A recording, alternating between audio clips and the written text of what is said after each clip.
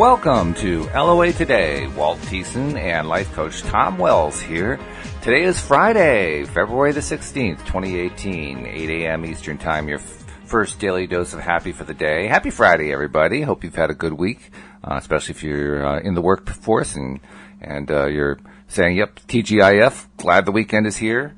There are some people who are more glad than others and some people who are less glad than others about this weekend here in Connecticut, Tom, because we have another snowstorm scheduled for Saturday night, Sunday morning. We're expecting about 48 inches. So my wife is celebrating, and the neighbors who commute are crying. It just depends on your viewpoint. Man, I would love to see more snow here still. Well, we got about an inch the other day, which was amazing. So I don't know. We've had like 6 or 8 inches so far the whole winter, maybe.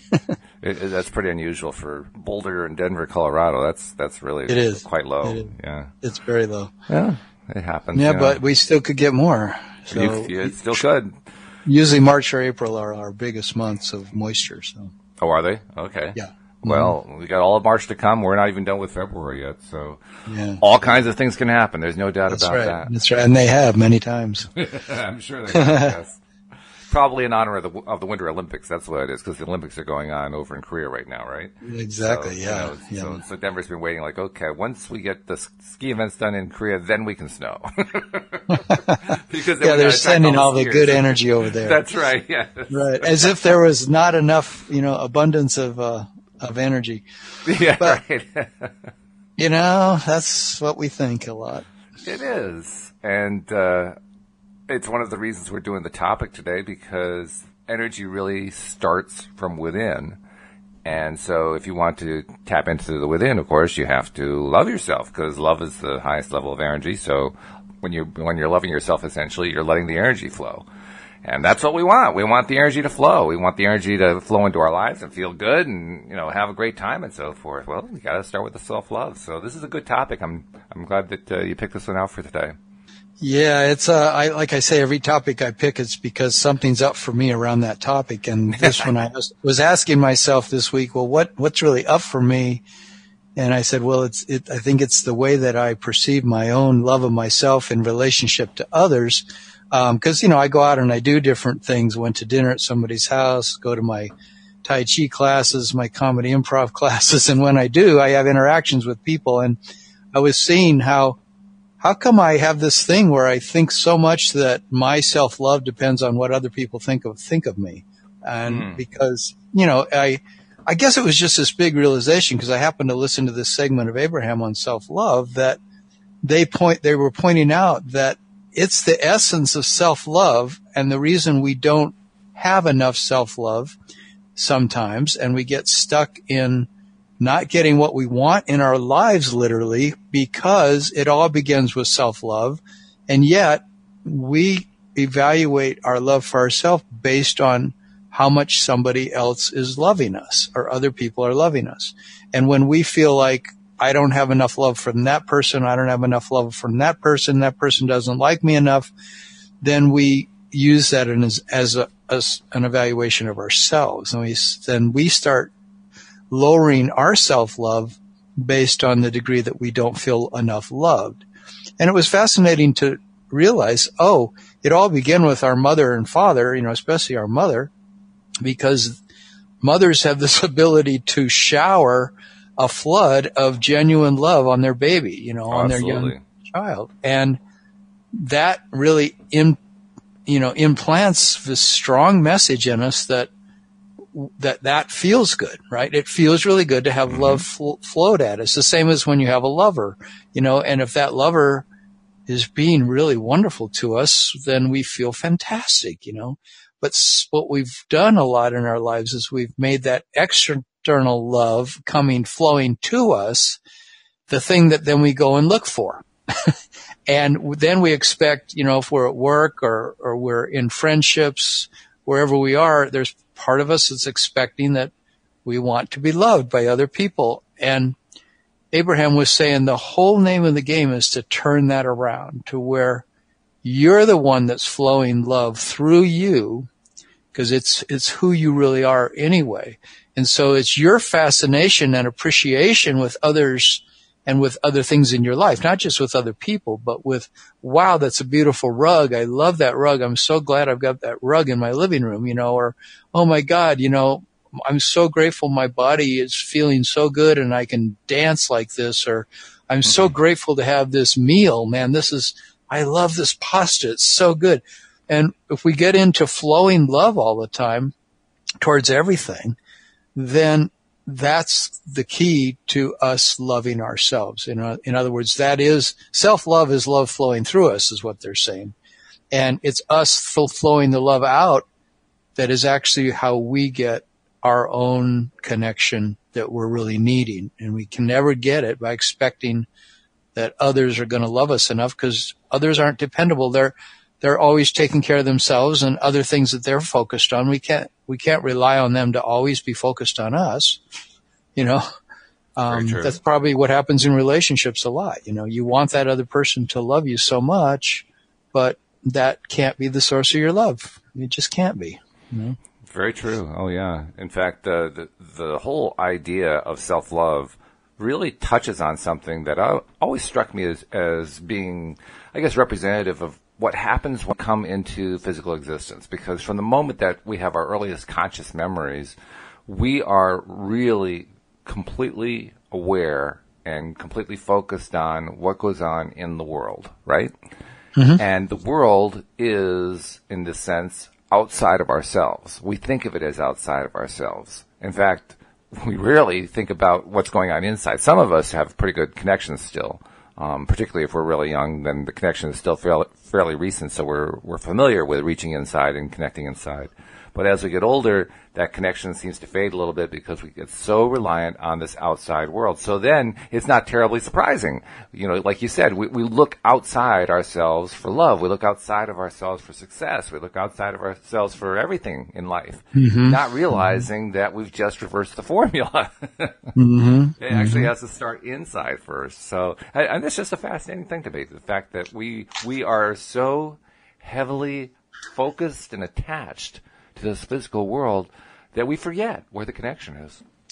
Yeah, it really is like turning in a complete paradigm shift. For me, I was so grateful that in the last 2 days of just working on this topic a little bit and looking into it, to have that realization that, that's what I'm doing when I'm feeling like I'm not accomplishing the degree of self-love that I want, or the degree of enjoyment of my life that I want.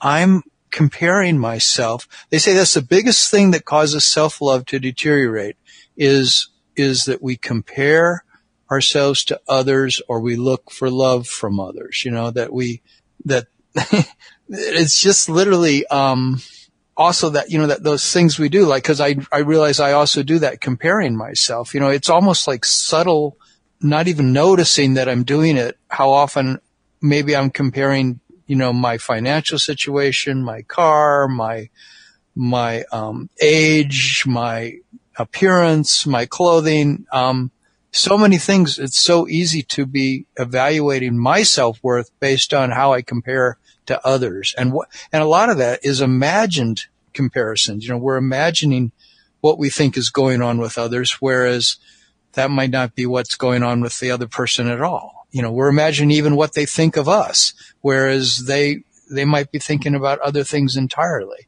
And so to pull our attention out of all that and get it focused on us appreciating, and they said literally we need to do it thought by thought, experience by experience, conversation by conversation, memory by memory, that it's all our in us, like that if we're in every conversation, every memory,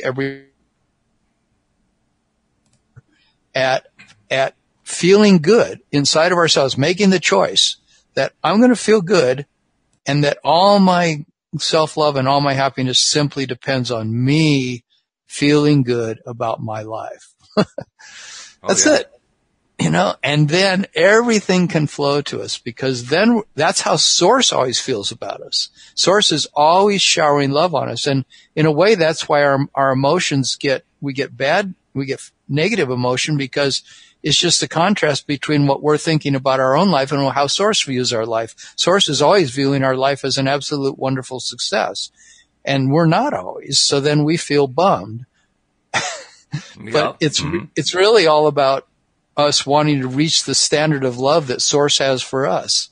And that's what we're always striving for. We're striving to love ourselves to the degree that Source loves us, because Source is actually us.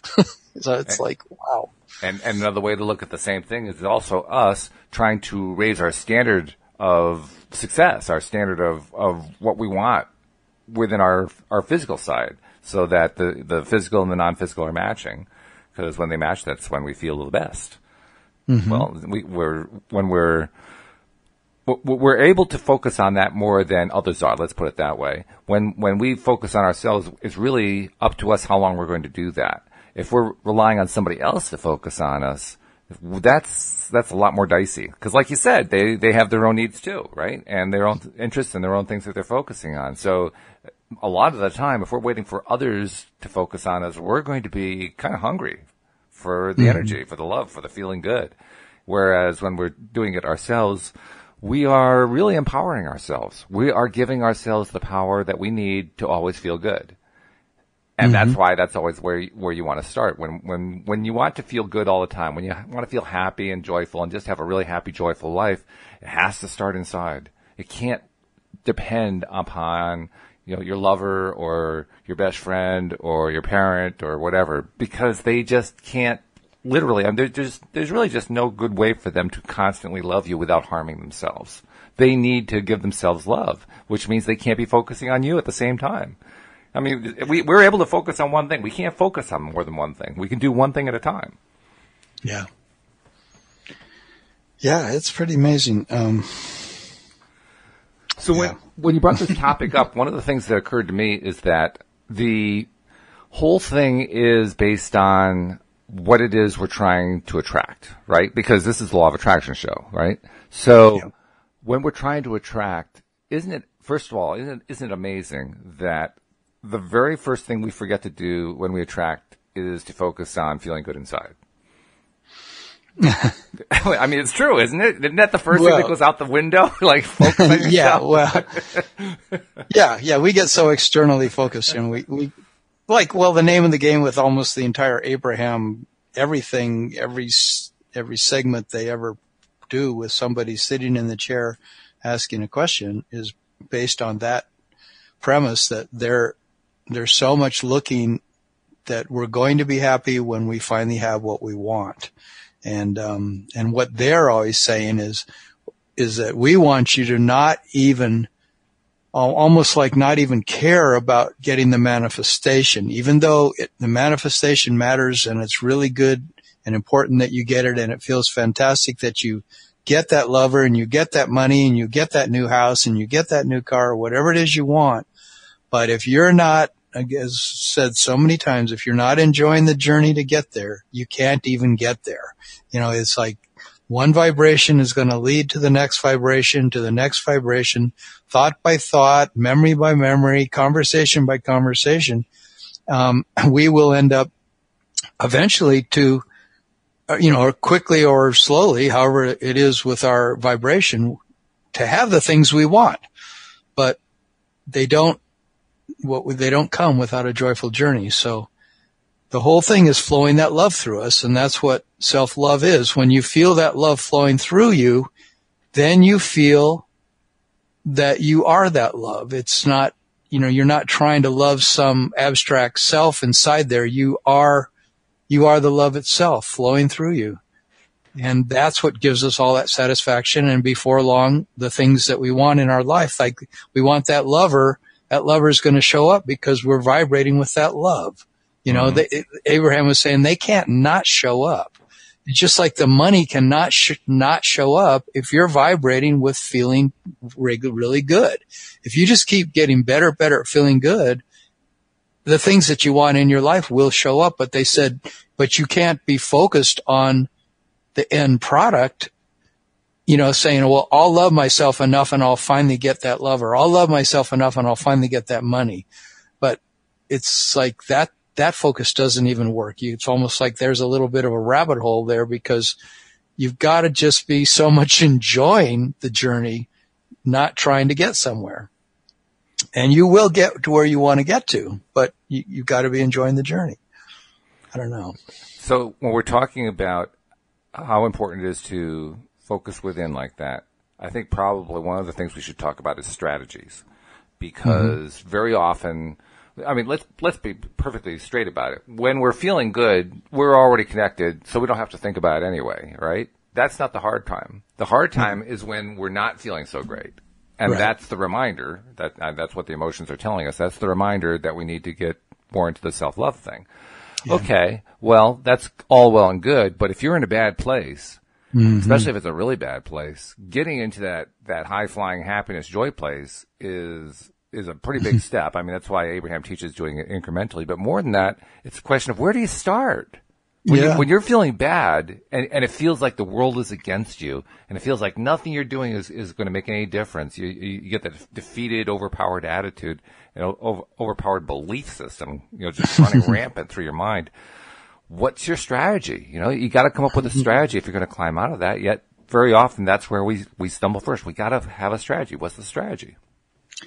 Yeah, I came up with a lot of strategies when I was going through this period about 4 years ago of going from extreme, what I realized eventually was extreme self-hate, almost like extreme not appreciating myself really, and being down on myself and critical of myself a lot. I never knew how much I was that way till I reached sort of my rope's end after my divorce and all these different things that happened to me that brought me to a really low point in my life. But so I came up with a number of things. It was curious when I was listening to this thing of Abraham. They were saying, listen, friend, we don't want it to be this way. It shouldn't be this way. But for most of you, the hardest focal point on the planet for you to love is that one you see reflected back in the mirror. So we suggest you go home today and sit before a mirror and look into the depths of your eyes and look with the intention of seeing your inner being looking back at you and say, I know you're in there. And I have an inkling of how you feel about me because Abraham's been talking about it. And I'm just going to look for you till I find you. I'm going to stay here till I find that feeling of awareness of me and appreciation of me that I'm looking for. And lots of different therapies and things recommend that you do an exercise in front of a mirror. So that is something that you can do, is just look into your own eyes and get used to looking at oneself. This is what I practice this. I still do it sometimes when I'm feeling like I need it. It's like, even if I'm just passing a mirror, I'll say, I love you. I'll look at me and I'll look into my eyes and say, I love you and I accept you exactly the way you are. I love you and I accept you exactly the way you are. And I'll look for that inner being, like Abraham says. And another thing that you can say is, I'm unconditionally worthy no matter what. I mean, accept that that's something I had to accept. It's just like I decided to totally accept that no matter what, I am unconditionally worthy and I unconditionally love myself. And I realized that there is nobody else ever inside my body who can love me unless I choose to love me. I mean, I'm the only one that's ever going to be inside this body. Very and true. if I can't love myself, then I'm missing the foundation of everything about my life. And therefore that became a choice, that I would make every day. My dominant intention today is to feel good no matter what. I choose that I am worthy no matter what, and I choose to love myself totally. There is no love that I'm going to withhold from myself. I'm my best friend. I've got my back. And that helped me a lot. I mean, it was a choice. I just kept making it day after day after day. And I still make that choice every day. It's like I don't have to tell myself it as much as I used to. But one thing I used to say is that if I felt I was having a great difficult time, I would say, I'm changing as fast as the slowest part of me can change, and that's good enough. So right. if I'm stuck and it seems like it's really hard to get to some place I'm trying to get to in my life, I'm just going to accept that the slowest part of me, that I totally love it. And this one psychologist friend of mine, a really good friend, he said one thing he learned to do is he makes a big bonfire. He imagines a big bonfire and he's out in the woods and he sits at that fire and he invites every part of who he is to come and sit at the fire with him. There's no part of him that is not welcome at his fire. Sort of like, you can come into my home no matter which part of me is it.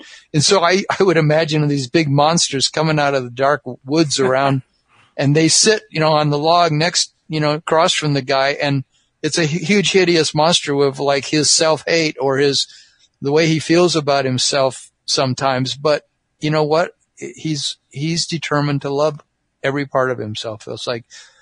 It's that acceptance of everything about us that's so fundamental, I think. We've got to just accept that all the things we feel are okay, and all the things that we think, they're okay, that we're never in the wrong place on our path.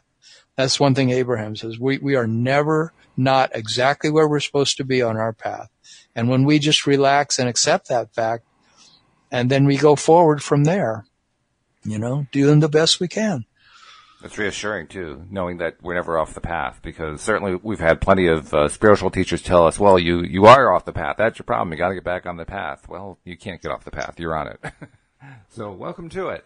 What do you do? What do you do to bring love alive of self-love? Well, the thing that you were talking about, the loving yourself in the mirror, Cindy and I talked about that a couple days ago, and that can actually be a very uncomfortable activity. A lot of us, have trouble looking in that mirror, right? Yeah. So, you do it as much as you can do it, but you don't have to stop there. Because one nice thing, there is actually one really good thing about being outward focused. I mean, we are outward focused people. We focus outward all the time, right? And we blame things outside, and we always make ourselves powerless in the process. But there is a benefit. The benefit is you can also look outward for ways to feel good through your own activities, through things that you choose to do. So you can look at nature, right? You can get into the nature walk. You can get involved in something that's got some sort of exercise. You can get involved in social activities. You can do anything that you enjoy doing that makes you feel good. I mean, if you're a skier, you can go skiing, right? If you're an ice skater, you can go ice skating. If you're a dancer, you can go dancing. It doesn't matter what it is. The point is there are a lot of outward focused activities we can do that help us feel good. And really all that they're doing is they are engaging us in something that we've enjoyed in the past, so we let our guard down, which is really all we need to do. We just need to let the guard down. It's not like we don't really love each other, or love ourselves, rather. It's not like we don't love ourselves. We do love ourselves, I think. I think the vast majority of us regularly love ourselves and just feel, I'm a good person. That's fine. I mean, there are going to be some exceptions, obviously. There always are. But I think that's by and large what the case is. It's just that we don't allow ourselves to see it. We don't let it out, and we don't let it in, right? We want to block it for various reasons. Most often because we got, beaten down or something like that. So, we're protective. We're a little protective of ourselves. But when we're doing something fun, we let the guard down. And when we let the guard down, that's when all the self-love comes flowing through. So outward activities can be useful. You just have to be selective about, which ones you engage in. Yeah, I find that every client and every client who's come to work with me, the name of the entire game of every single session is really self-love. It's sort of like when I was getting trained in coaching, they said it is the heavy lifting of coaching, and of psychotherapy. I mean, everything that it involves a person shifting and changing in the direction of having the life they want begins and ends with self-love. And so all the things that we're really doing and all the things I'm really doing with the client in every session, they're almost like a finessing of self-love with that particular person. Like, what do they need to do in their life to get to the point that they're so much taking care of themselves, so much self-care is going on that they are learning thought by thought, moment by moment, conversation by conversation, like I was saying. They're learning to be good at having fun, at being easy, at relaxing, at taking care of themselves. So if that means taking a nap in the middle of the day, if that means doing meditation, if that means, going out and seeking out better friends in their life, if it means reading more of the books they would prefer to read, if it means playing their musical instrument, like you were saying. I mean, there are so many things that if a person was to ask themselves, okay, what could I do today that would that would help me feel good, that would lead me more in the direction of having the life that I want, of having more fun, of having better friendships, of having a better relationship with my partner, of having a partner, of having the that I want. What would I do that would be loving to myself, that would take me down the path to allow myself to have a good feeling day? You know, if you have a good feeling day, then you're closer towards having the things you want in your life. And you're understanding what life really is, which is to have fun, which is to be in that enjoyment as much as we can. So yeah, it's all about every little thing we do and every little thought we have. You know, it's like, how are we really loving ourselves in our choices? You also used a great word there. The word's actually a hyphenated word, self-care. Self-care can actually take two really different forms. One form is the protective self-care, which is important. You have to make sure you have good boundaries and so forth. But the protective self-care is where we can become overprotective. Mm-hmm. So when we're in that overprotective self-care mode, that's actually when we kind of, in a sense, cut ourselves off from our own inner being. Because mm-hmm. we're so protecting that inner being that we block it entirely. and it's never actually blocked, but this is where our resistance goes up, and the resistance is what prevents us from feeling good. So we put this resistance up to protect ourselves and end up feeling rotten in the process. That's one form of self-care. The other form of self-care is a more conscious one and a conscientious one as well.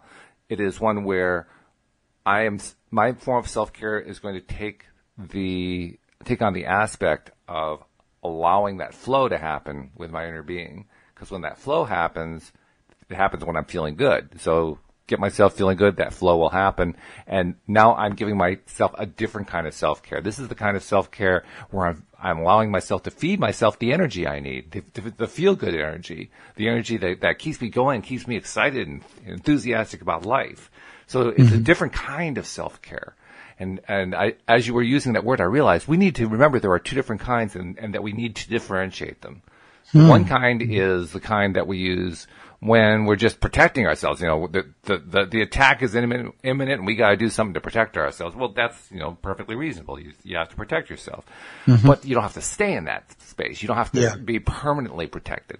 You can actually open up again. And once you've opened up, then you can let the energy flow again. And when the energy flows again, all the good stuff starts to happen again. Two different kinds of self-care. Yeah, that's interesting. That's true. Reminds me of that thing that Abraham was saying, that what does it mean to follow your path of least resistance and most allowing, because they say 100% of our job here is to be receptive to our own well-being. And sometimes, well-being is protective and sometimes well-being is expressive. Like, I was thinking of, if you're in a job that you feel it's kind of a dead-end job and you hate going to that job every day, but what is the path of least resistance? And some would say, well, it's to quit the job. And, well, that could be the path of least resistance at a certain point, but if you need that income and this is the job you have today, well, then the path of least resistance today is to go to the job and get the money that you need. But then you can ask yourself, could I go to the job today and maybe find a way to have a better time? Could I look for things that I could flow a little bit easier with, let that good energy flow through me, maybe towards expressing myself in a different way in my environment, in my work environment, where I'm more receptive to things that I appreciate or things that fascinate me or things that interest me, so you can feel better feelings. So following the path of least resistance is one way we practice self-love. But sometimes it's like, for me, going to comedy improv and stepping out on the stage, not knowing what I'm going to do in a scene, is threatening to me, just like going and giving a public speech is threatening to me. But it's self-love because it's giving me a chance to move beyond my comfort zone and to move out of, that place where I could stay in comfort zones pretty easily. I could stay in my condo all day long, and and just do things that are always really simple and easy, simple and easy, simple and easy. But that's not how I really want to live my life. I love simple and easy, but I also love to be self-expressed. And so sometimes to be self-expressed, I've got to move out of my comfort zone and go do something that feels a bit challenging.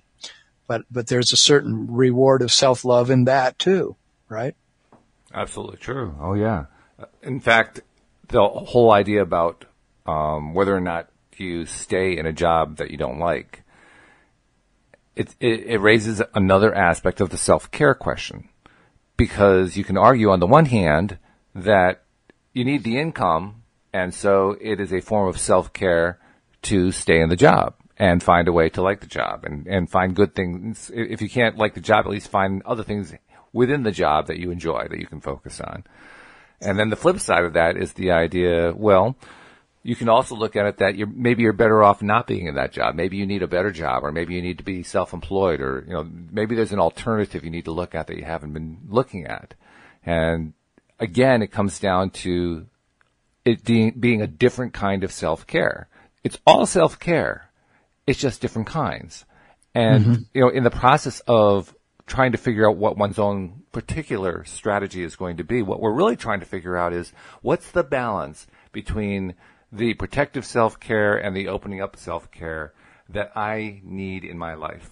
Because we all have a different way of measuring that, I think. I think it shows up in terms of how many people, or actually how few people, end up being entrepreneurial. That number has actually increased, particularly since the internet was invented. But even there, the majority of people don't get entrepreneurial. The majority of people stay in the work world. So, you know, you just have two different ways of looking at it. There are just some people who don't feel comfortable taking the risks that are involved in entrepreneurship. Clearly, that kind of person is going to feel safer and feel more opportunities to feel good when they're working for somebody else. You know, so these are all the factors we need to take into account when we're trying to figure out what's the best way to love me. And it has a lot to do with self-knowledge and learning about yourself. And in many ways, you know, especially if we're in a bad place, we have a lot to learn about ourselves, stuff that we've forgotten and stuff that we never paid attention to in the first place. You know, so there's a lot of learning to be done there. But that I think is where the journey comes in. The journey is about learning about yourself. And it's about learning what your choices are and learning what your preferences are, what you like and what you don't like. It's also, the journey is recognizing that you have a choice of where you're going to spend most of your time. Are you going to spend most of your time in the positive or in the negative?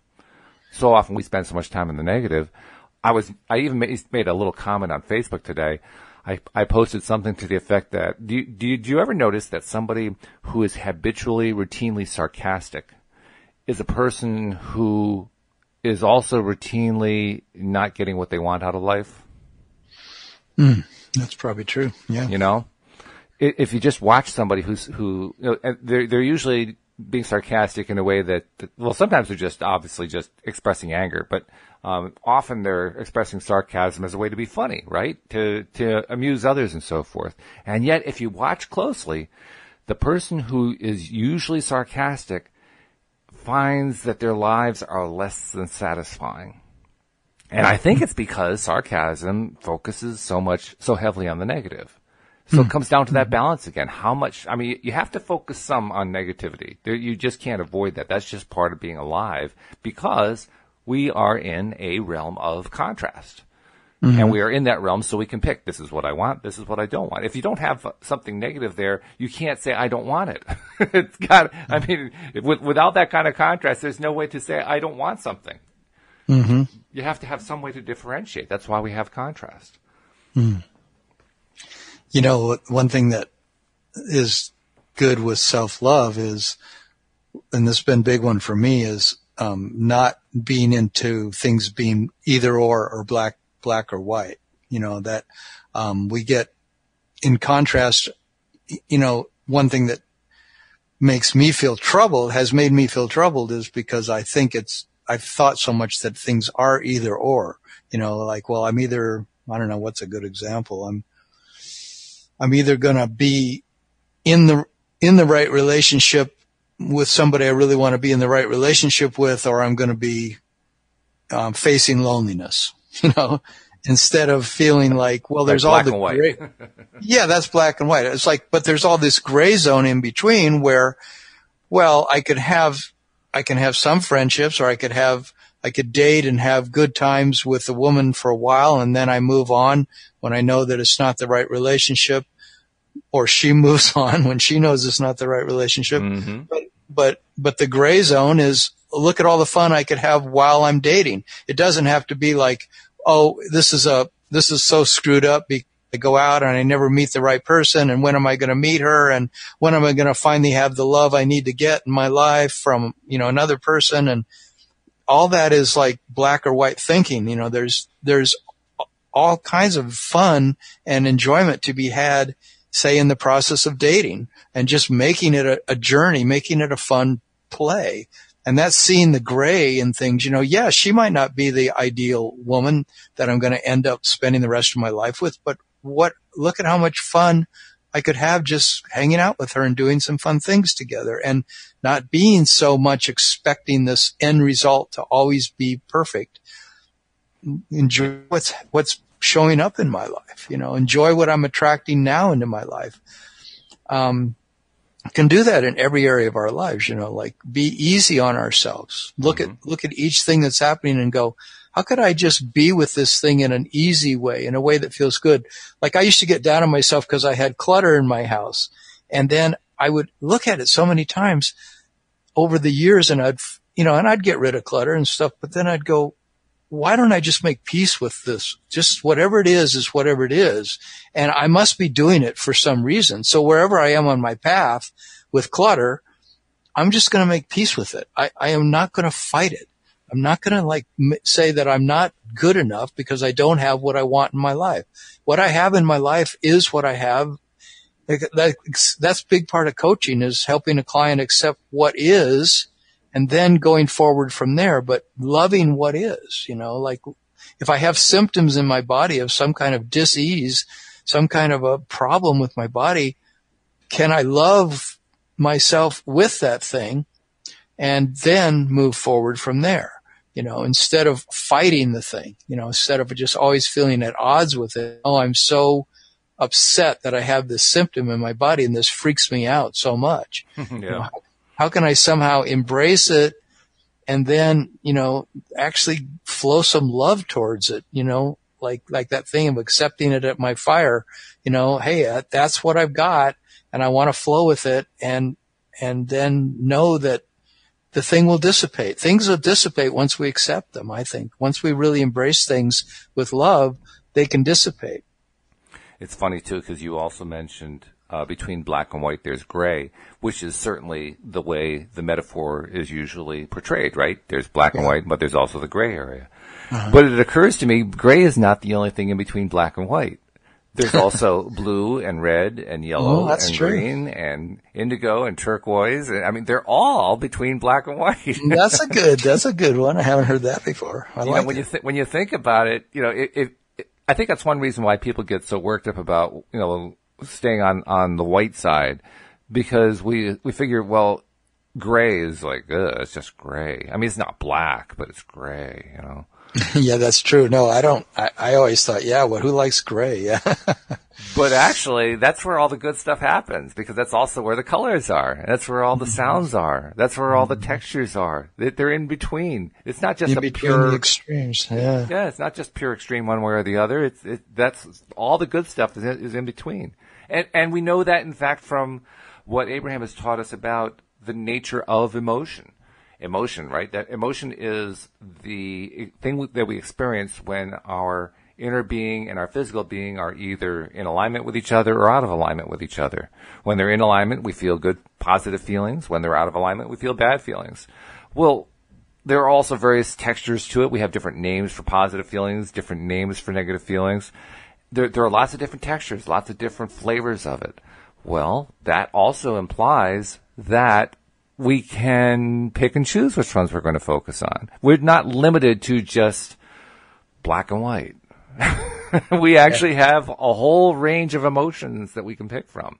And we can enjoy the whole range. I mean, I'm not saying I want to enjoy depression. Don't get me wrong. I want to stay neutral and up as much as I possibly can, and preferably up, you know. But just because I want to stay up doesn't mean that I want to be happy 100% all the time with no variation, because that would get dull. Yeah. That would get really boring. It would. Over time, it's like, you know, it's like if you've ever been to the Caribbean or any tropical area for a vacation, right? And you're there for a week and you say, oh, God, I could just live here forever. And then you're there for another week and you're like, wow, this is just wonderful. But then you start thinking about it saying, nothing ever changes. It's always the same temperature.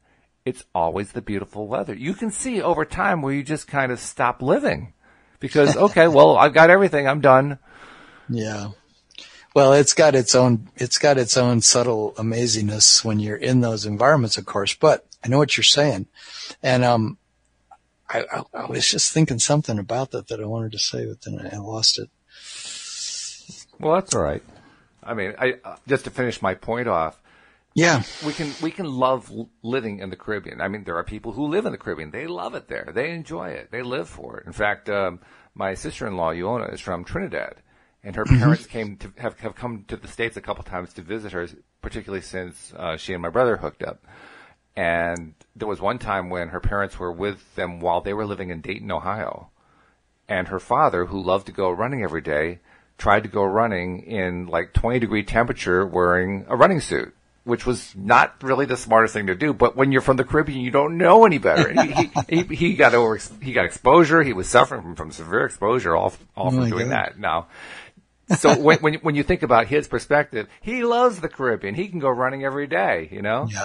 Yeah. I suspect that even when you're in the Caribbean, there are variations. I mean, it's not like where, you know, here in the U.S., there are no variations between winter and summer. There are variations. They're very big ones, you know. The variations in the Caribbean are going to be smaller, but the variations are still there. So that's how you can actually enjoy living in a place like that. So when I put my example out there, I didn't mean to imply you wouldn't want to live in the Caribbean all the time. Actually, but probably would enjoy living there all the time.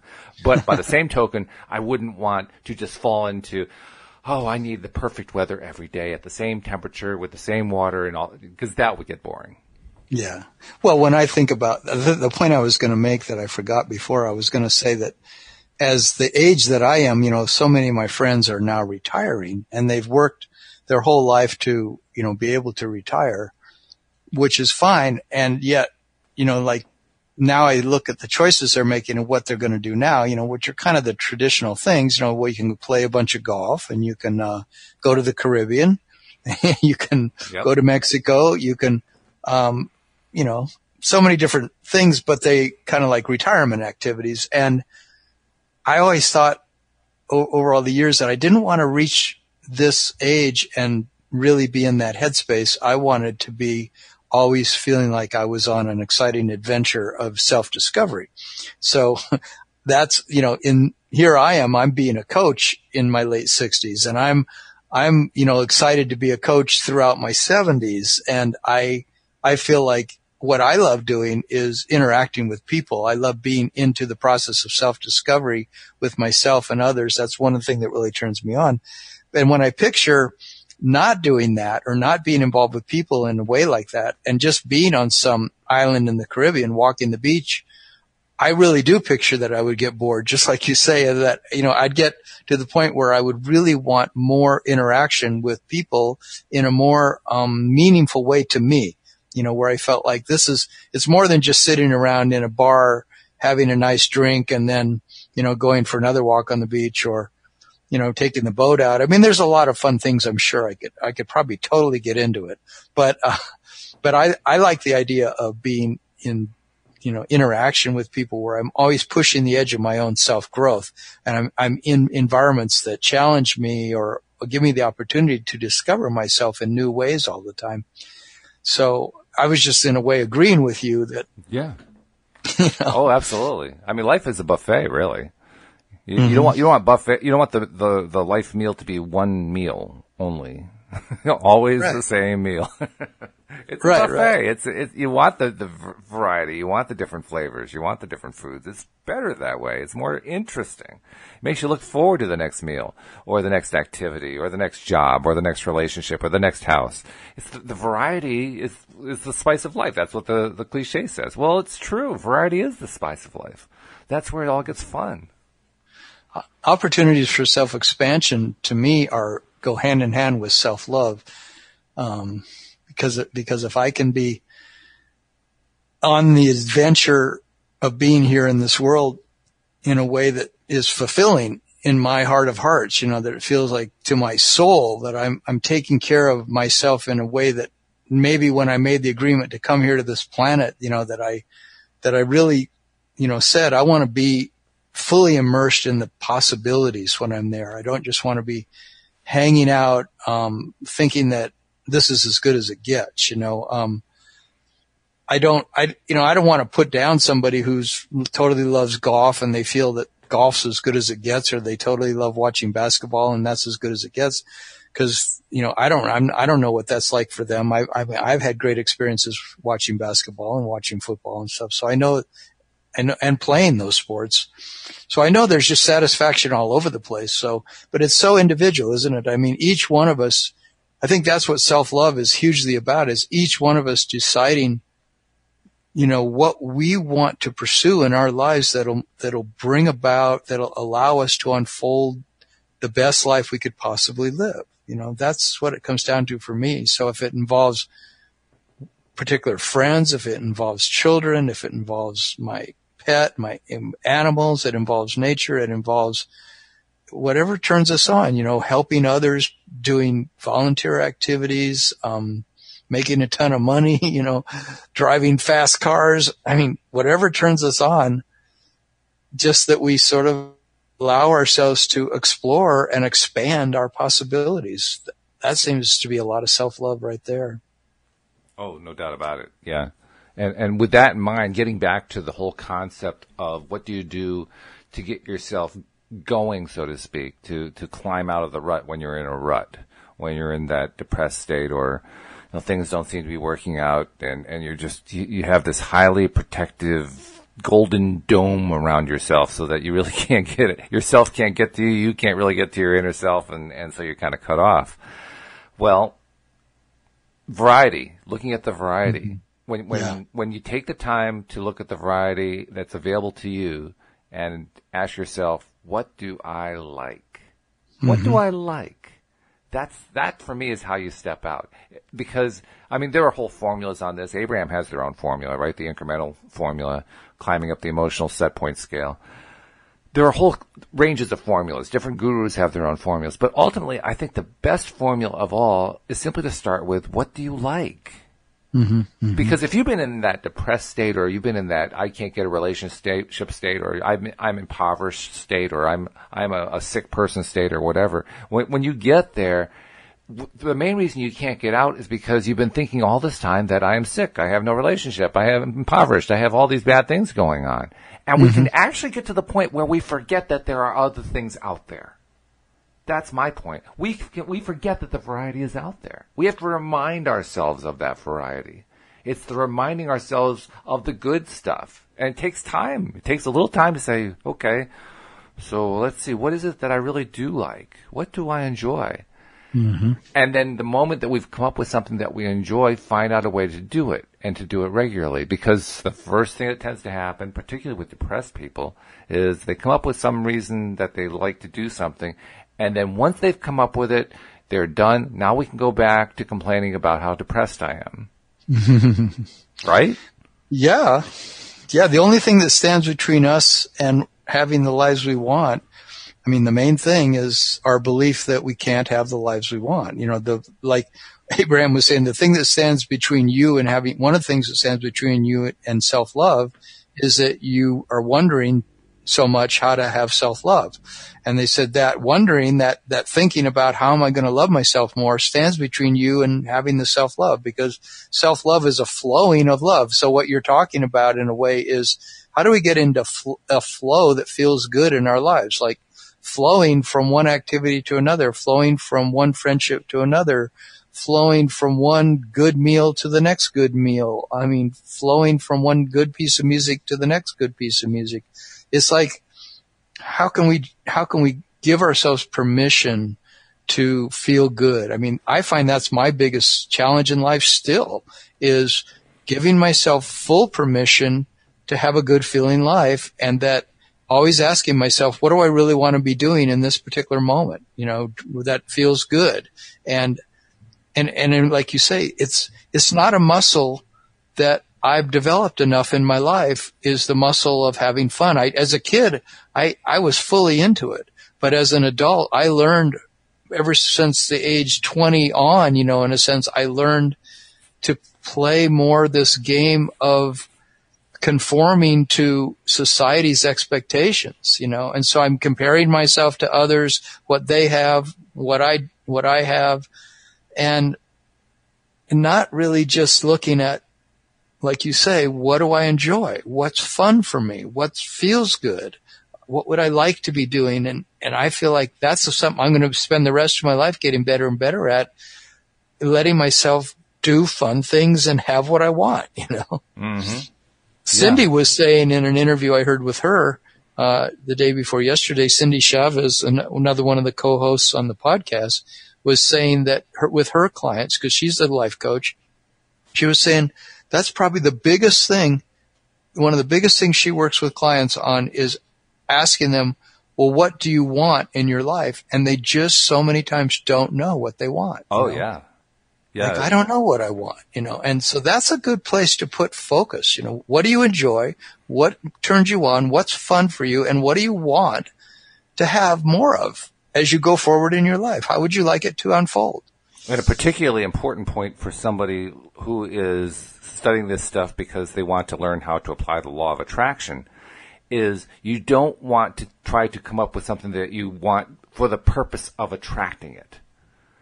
You want to come up with the thing that you love, to come up with the thing that you love, to focus on it, to find it and enjoy it, and go have fun with it. Yeah. It's like what Neil Donald Walsh said in the movie The Secret. He says, if you enjoy having a salami sandwich, then have a salami sandwich. If you enjoy going for a walk in the park, go for a walk in the park. Don't just think about it. It's like what happens with somebody who's in a bad place and they watch a comedy, right? And they'll tell you afterward it was funny, but they never laughed. They didn't allow themselves to engage in enjoying the comedy. They watched it, they observed it, but they didn't engage in it. And the same thing is true with other things in the life of a person who's in a bad place. They don't allow themselves to engage in the good stuff. You gotta engage. That's how you get feeling better. And, oh, by the way, you're worried about the attracting part of law of attraction? Well, when you get into the good feeling place, that's when you start attracting. So if that's what your real goal is, if your goal is, I want to attract that new house, I want to attract that new computer, I want to attract that new job, I want to attract that new mate, I want to attract that healthy body, I want to attract whatever it is, well, enjoy it first. Yeah. Get yourself to enjoy it. Go out there and have fun with it, and do whatever it takes to really appreciate, enjoy, and have fun, and be great with it, because then you'll attract it. Yeah. But if all you do is you focus on observing it, yep, I am observing that I want a job. Yep, I'm observing that I want a relationship.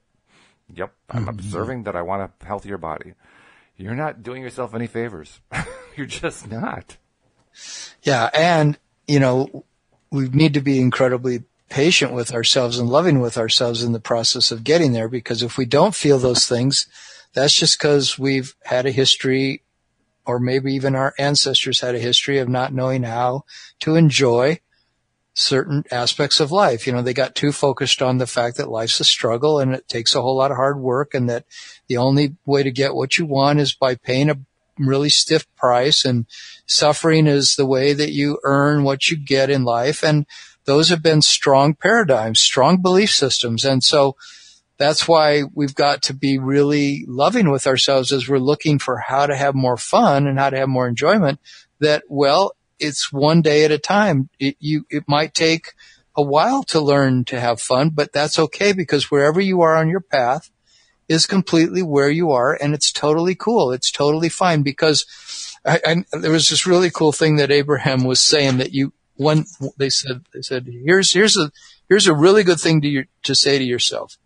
Even though for whatever reason, I don't like myself very much right now, I know that I have not caused Source to deviate in Source's appreciation of me at all. I have not convinced Source not to like me.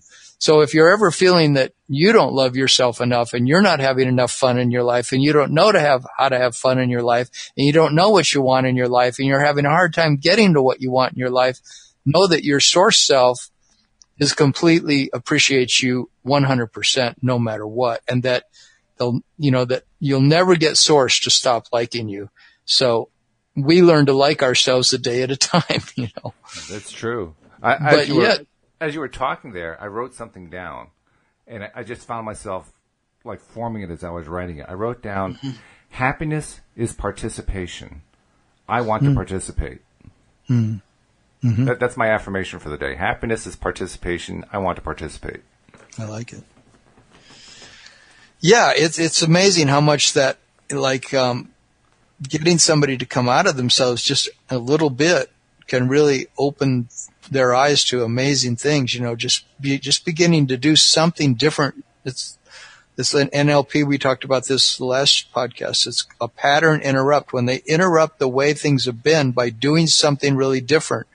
Like I'm trying this thing where I get up at 4 a.m. or 5 a.m, 4 or 5, because I want to interrupt the pattern of sleep that I've been used to, because it's so easy for me to sleep 8 or 9 hours at a time. And I was hearing this thing from Seth, which is another channeled entity, where they were saying that's really not the best way to live. It's actually better to sleep about 5 hours and then, get up at the most inspirational time of the morning, which is around 4 or 5 a.m., and then later take a nap, because you will actually find yourself connecting to your Source self in amazing ways when you interrupt that usual pattern of thinking that you rely on your entire daytime for all your inspiration. They said that's not normal. They said it's better to get inspiration in short bursts, and and then take a break, take a nap, I don't know. I'm just trying different things because it feels good to interrupt my pattern so that I can be open to more creative things happening in my life.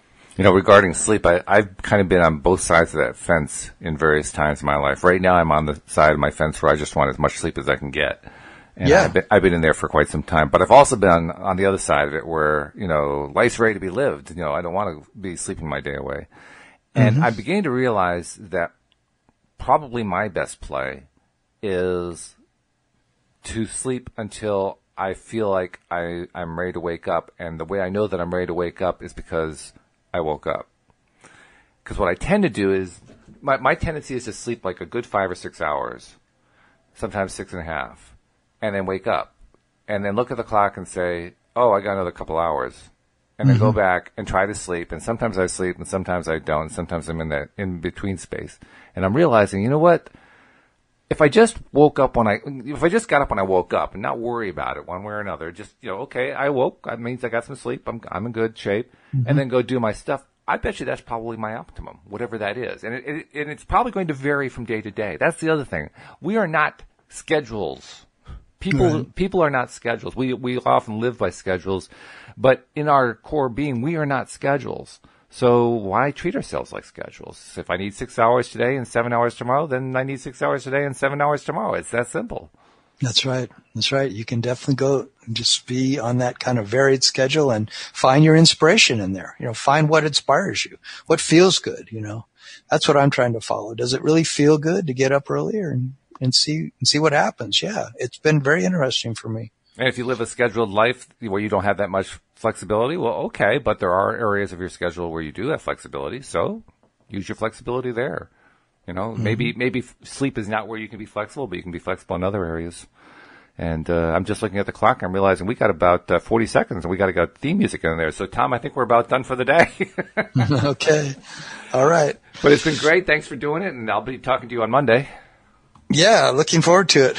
All right. Well, I'm looking forward to it, too, and we hope that you'll all join us as well later today as well here on LOA Today. Goodbye, everybody.